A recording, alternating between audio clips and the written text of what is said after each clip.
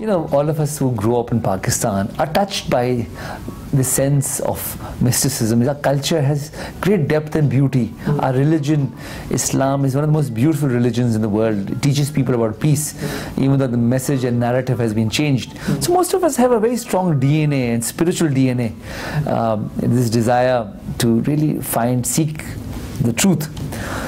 But when I was in Silicon Valley, and again the dot-com bust happened, it was a very stressful time. In that stressful time, I wasn't feeling well because of stress. Stress was getting to me because chasing the world, and you know, you get caught up in it. It takes a toll on you. And when it took a toll on me, I took this class, the Art of Living course, which was a simple class. I just learned breathing exercises, which switched off my mind, right? And quieted my body down to be able to hear my heart, or what you call your spirit. In that silence, you really hear yourself. You're able to hear your spirit. And I did, and it was beautiful.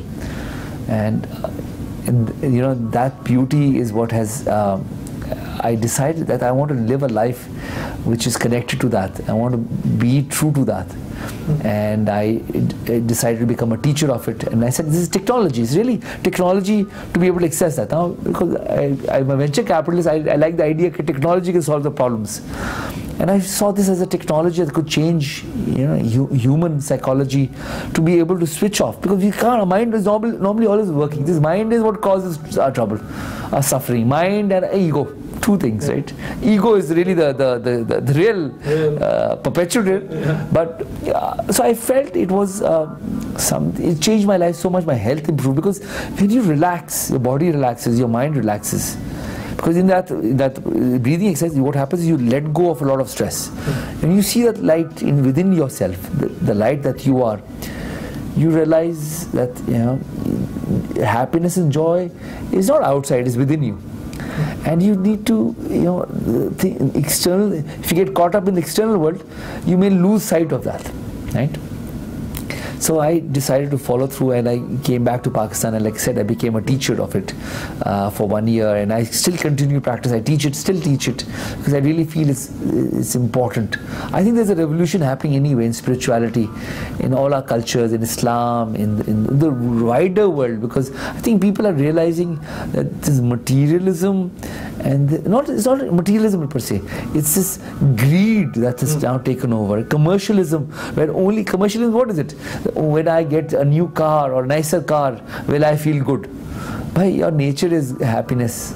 So you don't need anything to be happy. You have to be, you find happiness by being true to yourself, by learning to know that you and everyone else belongs to you, right? That you loving everyone. That's his happiness.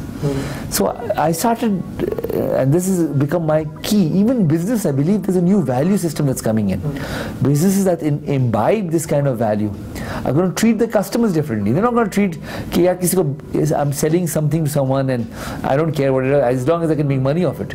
Your products and services should improve the lives of people. It should change their lives. And that's why I love Acumen, because Acumen really believes in this philosophy.